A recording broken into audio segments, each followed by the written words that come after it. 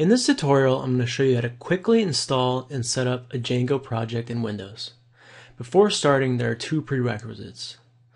The first being that you have Python version 2.7 installed, and the second being that you have pip installed. Now, in order to get pip installed, you need to first install Setup Tools, and you could click the link for a brief tutorial on how to do that.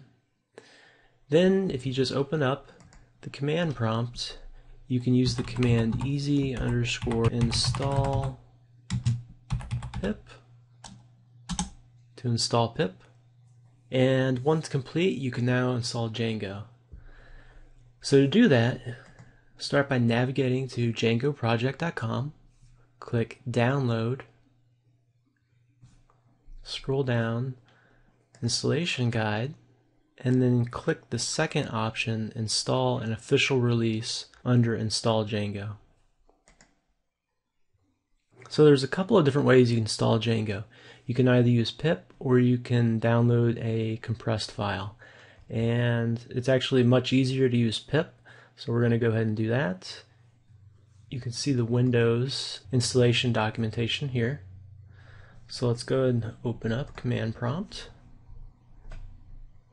Go ahead and clear this, and then all you need to do is type in pip install Django, and it doesn't matter which directory you're in because this is going to install Django into your site packages directory. And I've already installed this. I'm going to go and actually upgrade it so you can see what happens. And my Django is already up to date. But if you go ahead and run that same command and don't have Django installed, it's going to go ahead and install Django. Now to set up, we need to begin with creating the basic project. So within command prompt, navigate to the directory you wish to install it in.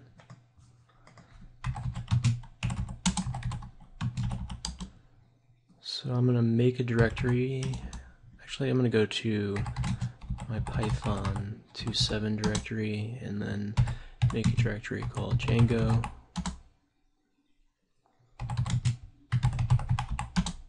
And then you want to go in and type in this command.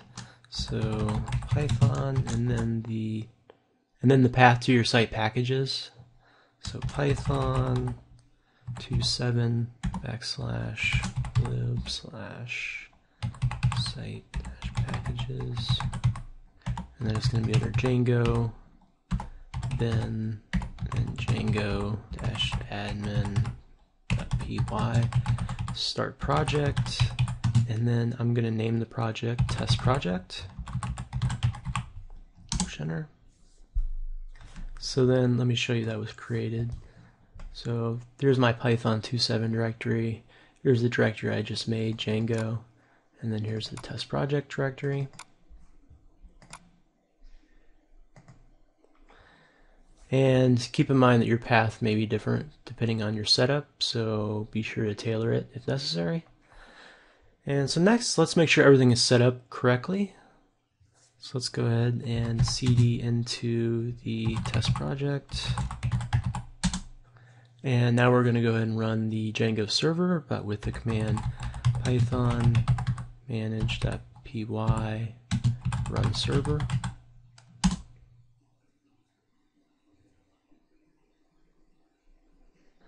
So then if you go to a new window, type in localhost, and the port is 8000. So if everything was set up correctly, you're going to see the following output.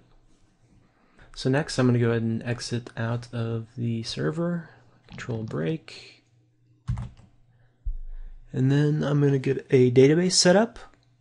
So SQLite is automatically installed with Django, so since that's the easiest one to work with, we're going to go ahead and use that. So let's go ahead and open up the settings.py file. I'm going to right click, edit with Notepad++.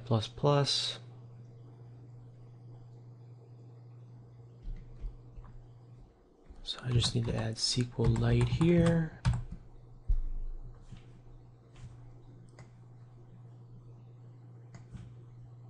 And then under the name, I want to put the path to my test project. And you want to use // here, even though this is in Windows. So C Python 27 / Django / test project. And then you can name the database whatever you like, because if the database doesn't exist, Django will go ahead and create it for you in the next step. So I'm just going to call it test.db. Go ahead and save that. And so now you just need to create the database by running the command python manage.py syncdb. And there's actually an error. Let me go back and look at that.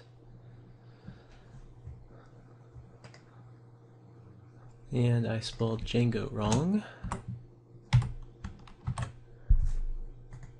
Let's try that again. Let me go ahead and clear this.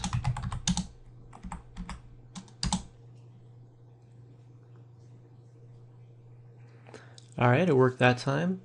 And we're going to go ahead and set up a super user. So click yes. And I'm just going to use admin for the username.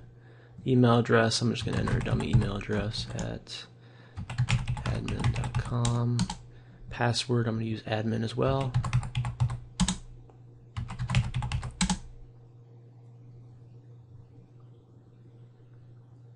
Alright, so the setup is complete, and you're now ready to set up an app, and I'll be going over the setup of a basic app in the next few tutorials. Thanks for watching.